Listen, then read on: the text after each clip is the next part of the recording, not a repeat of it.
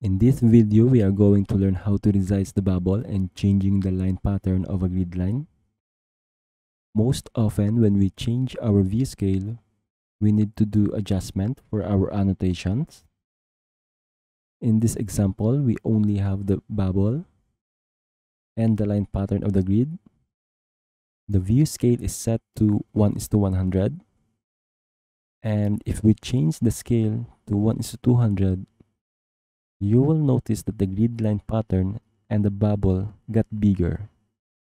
And for our adjustment, select one of our grid, go to edit type, and what we need to change here is the end segment pattern and the symbol. But we must first duplicate this grid. And for this lesson, let's name this as grid line 1:200. Let's start in the end segment pattern. If we click on the drop-down list, we will find the different line pattern available. But for this lesson, we need to create a new one. Click on OK. In the Manage tab, go to Additional Settings. In the line pattern, find the grid line. Unfortunately, we cannot duplicate this, but what we can do is to go to Edit and remember this type and value. Remember that we have to divide this by 2 since we changed the scale from 1:100 to 1:200. Gonna click on OK and click on New.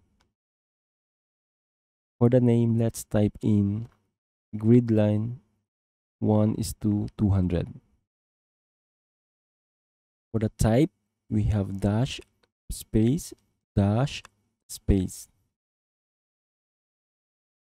And for the first value, we need to have 6.35 and 1.59 for the rest. Click on OK. OK again. Select the grid line we are trying to modify. Go to Edit Type. And let's change the end segment pattern to grid line 1:200 and hit Apply. The next is to change the symbol. That is actually the grid bubble. But again, we need to create one based on this M grid head circle. Click on OK.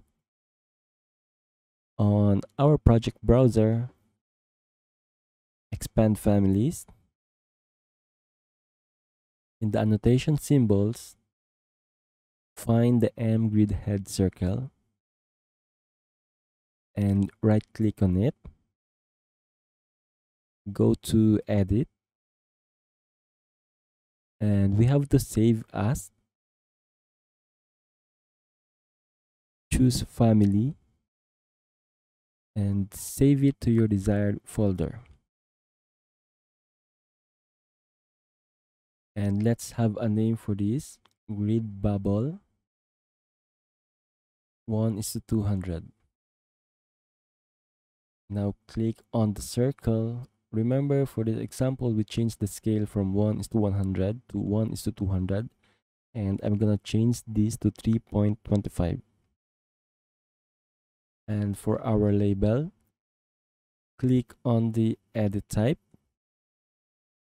duplicate, and name it to 2.25. Now let's change the text size to 2.25. And this is optional. I also like to change the width factor to 0.8. Click on OK and load into project. Select the grid line we are trying to modify and change the symbol to grid bubble 1:200. Hit OK. Select any grid line other than what we modified. Right click and select all instances visible in view.